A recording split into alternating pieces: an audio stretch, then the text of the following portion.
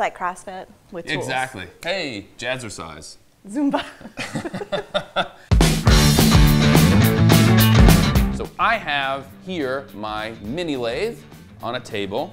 And this is the kind of cool stuff that you can make on a lathe. It's for turning wood because it spins. It's just fun to do. It's fun to watch. It's satisfying, and I just want to share it with you. So without further ado,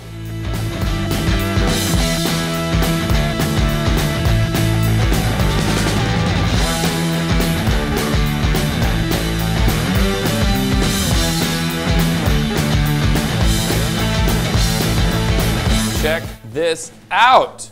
I have a good friend who has this on their DIY bucket list to learn to turn. So it's time for a tutorial. You're gonna be great at this, actually I have a feeling, because you're used to using tools. So if you've got it in your body, turning it's a body movement, because you're gonna kind of do this. It's like CrossFit with tools. Exactly. Hey, jazzercise. Zumba. This is a blank, we call it, blank because it's square, okay? All right, and so this looks like walnut. Walnut, that's correct. Walnut is a dream turning wood. It's like butter. So the first thing you gotta do is find a center point. Zoop. Zoop. Okay. So you see this, this little point, that's gonna go into your X that you just made, and then you're gonna give it a light tap with the hammer so that you can get these teeth to grab.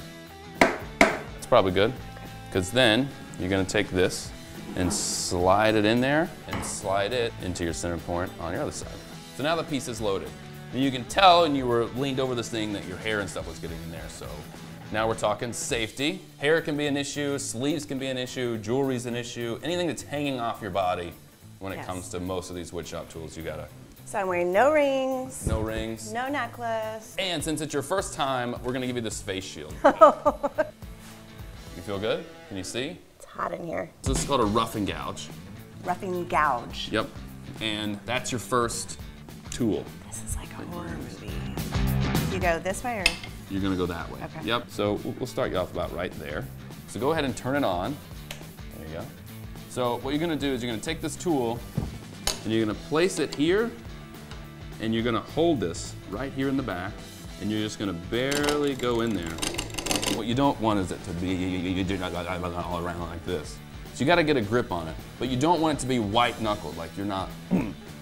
You just wanna have some sort of firm grip. And it's really a body movement as opposed to a hand movement. Okay. Place the end of your tool on the tool rest first. There you go. And you want to start all the way to the left side and you're going to come across. There you go.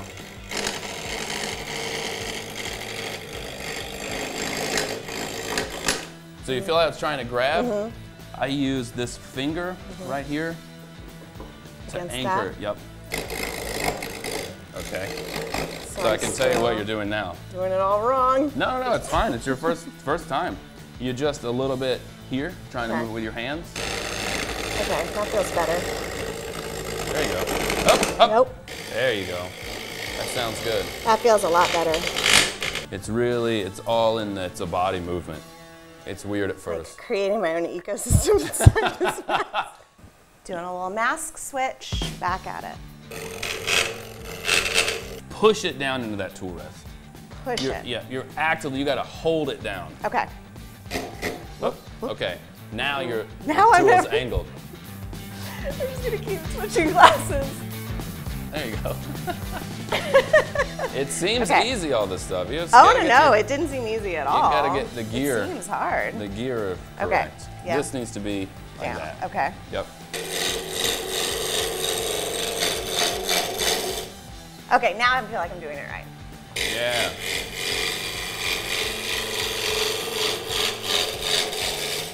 Now you're talking. How do you know? Like, do you stop and check it, or? Okay, so yeah, how do you know when you become a spindle? See how it still rattles? Okay. So you gotta do it until it's smooth. That's sounding pretty good. Pretty good. Okay. So that means we can take this tool away. Okay. So this is a skew chisel. You still want to make sure that it's perpendicular, parallel to the floor, and you can come across and sort of make it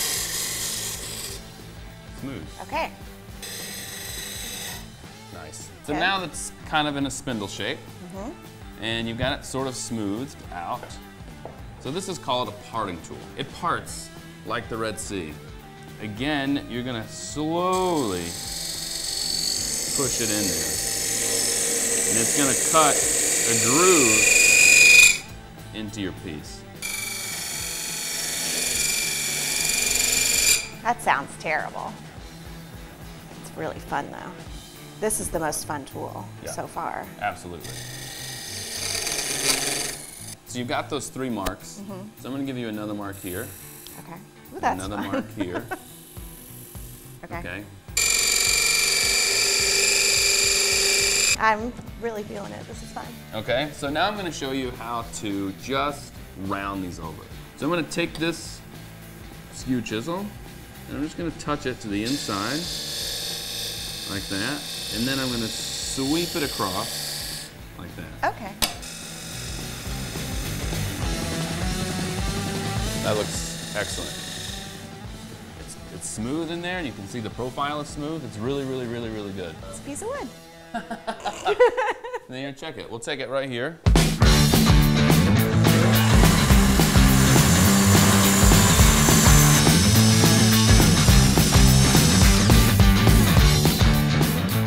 Huh? Huh? It's so cute. Well, Jason, this was so fun, and I'm kind of addicted now. Really?